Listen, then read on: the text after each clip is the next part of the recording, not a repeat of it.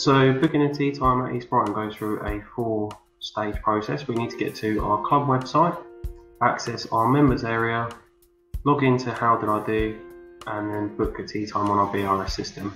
I'm also going to show you some tips on how to make this process slightly quicker in the future.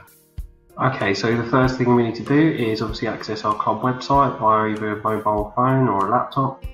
The part we're really looking for is the members area page.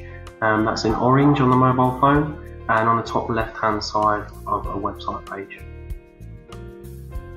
Okay, so once you've clicked the members area page, this will bring up the How Did I Do login. This should be the email address that you receive club emails from, or how you may have signed into How Did I Do in the past. You can reset your password there. There is a little section. One key thing to remember for the future is to select Remember Me when you sign in. Okay, great. So now we've found our members area, logged in via How Did I Do, and all we need to select is a member tea booking so we can get into our BRS system. So now we've logged into the BRS system, you're going to get 2 different views here on a mobile and a laptop. It's the same function. You'll need to select the calendar on the top right hand side and simply book a tea time with yourself and another member. This will save in your My Bookings on the BRS app.